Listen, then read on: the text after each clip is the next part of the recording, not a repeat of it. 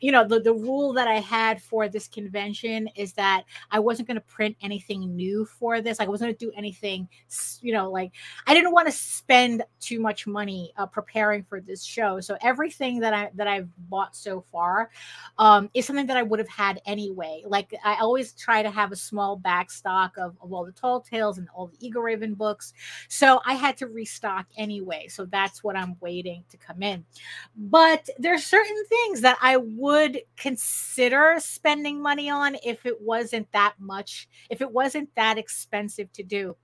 And this kind of caught my attention. So Jose has a pile, many piles of comics all throughout the house, and there was one particular pile he had by the door, and I noticed this on top of the pile. I guess like the last time he went to Midtown or something. I don't know how he got this, but I saw this on the pile, and I go, oh, okay, what is this? You know, and it's like, and it looked like a little comic, you know, a little like a mini comic or something.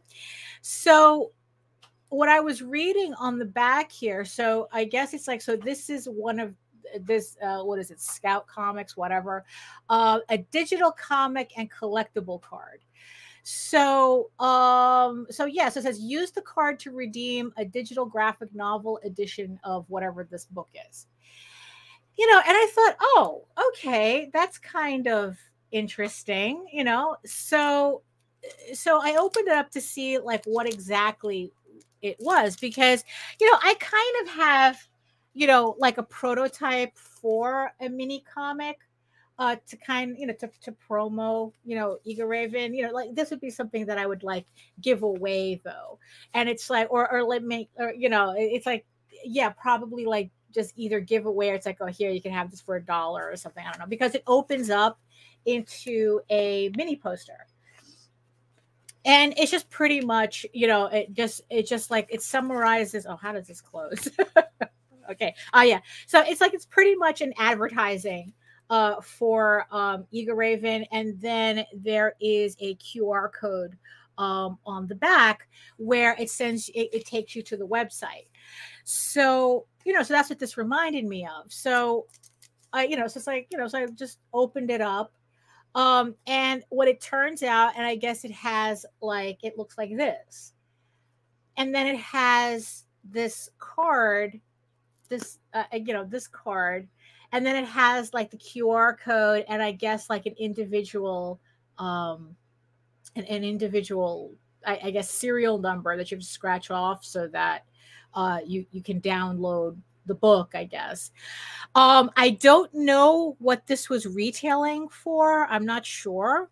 Or whether Jose just got it for free. I'm not sure. But I was like, kind of like going, oh, this is kind of like a little interesting thing. And you know, and it's like, okay, you know, it's like, you know, what kind of like, what can I kind of do with this idea? Like, if I could, how could I like combine these two ideas? You know, like, would this be something that maybe I could have for Baltimore? So then I was looking at somebody else, because San Diego Comicon is this week as well. So people are posting up their pictures, you know, like their setups and stuff. And they've been doing that for the conventions and things. So, so there was another person, I think it was Marvin Wynn, with his books that he was selling USB. You know, like little USBs with comic collections on them. And what's funny is that, I don't know, I found the USBs to be a bit archaic. You know, like there's just something like kind of like, oh, that's so old fashioned, so old fashioned. As if this isn't, you know, but there was something especially old fashioned about USBs. So what I was kind of thinking, you know, it's like, I don't know, it's like, you know, it's like, if you saw something like this, okay, because I was thinking like this, okay, this would be kind of like, okay, like you would get this, like you're at a convention and you see kind of like a mini comic, but when you open it up, there's a QR code inside where you download, like, say, the trade paperback, like volume 1 or something. Although, of course, I wouldn't have it like, with all these secret codes and things like this. I wouldn't have that, because it's like, who has time for that, but it would just be kind of like a mini comic, and then you would have like probably the QR code on the on the inside, and it's like, and that would get you the download of, like, say, the trade paperback or something.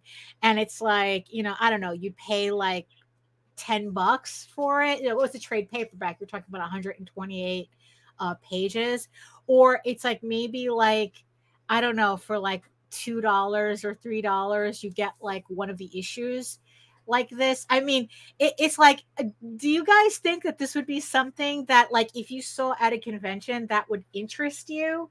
Like, would you buy like a little thing like this, like a little mini comic with a QR code to download the comic?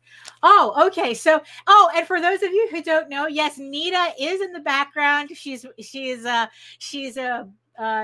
keeping track of the VIP room. So yeah, so she is definitely saying that's actually a good idea. So yes, and then she had to say it again. An idea so nice, she had to say yes twice. So that's kind of like that. So that's in my brain right now. That's like, okay, how am I going to do this? Because, because also the cool thing about it is that something like this is not going to be that expensive for me to make. I mean, it's literally just a folded card.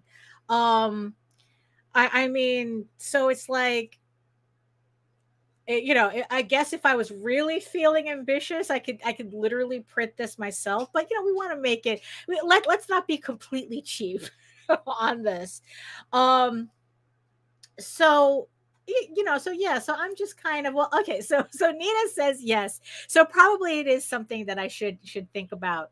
That I think that, especially like if people who it's like, well, it's like they want to buy the book, but they don't want the physical copy, or it's like, but they want something kind of inexpensive, and it's like, and I think that this is probably a little nice souvenir. Plus you get to download like a full issue or a full trade paperback, just from the QR code on the inside. So, you know what, we're definitely going to put a pin in that. You know what? I think that I have a little bit of time. This is the type of project that shouldn't take me more than a weekend to put together, and then getting it printed shouldn't be a problem either. So, that should be like really quick too. So yeah, so I'm gonna definitely, let's see, it's like that would be fast table money.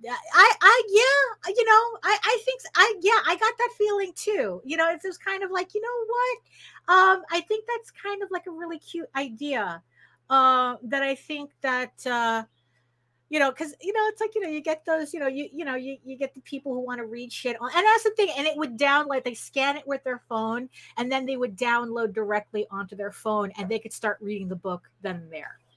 Now of course it's like, because they have the QR code and the whole scratching thing, and it's like, and they were, it's like, so of course the thought pops up, it's like, oh, but what's to keep people from sharing the QR code? And honestly, I think I'm kind of at a point now where I don't care, that I would rather more people read my book than kind of like, I hate to use the word gatekeep, I guess, than gatekeep access to the book. So honestly, it's like, honestly, that doesn't really bother me. Honestly, because the whole thing is that I don't do conventions that often. So, how long is it going to take for something like this to get around anyway? So it's like, look, people are probably spreading around the PDFs that I give through the Kickstarter anyway. And does it bother me? No, it doesn't. If they're reading the book and enjoying it, that's what I really want. and it's like, and the hope is that I will, my work will interest them enough, to, yeah, it's like, fuck that. That's how music got around. And if folks like it, they'll find you and buy more. You know what? That's how I'm feeling too. That's how I'm feeling too. So yeah, so we're definitely going to combine these two ideas into something. If you're doing conventions, feel free to steal this idea, because God knows I'm stealing it from somebody. So there we go. So yeah, so I'm just gonna put that. So I'm just gonna put that aside. So we're definitely gonna think of something to do that. So hopefully so probably for Baltimore Comicon, I'll have like the trade paperback, and the individual issues or something. We'll probably do some. I think that it allows for a lot of fun stuff to be done with that.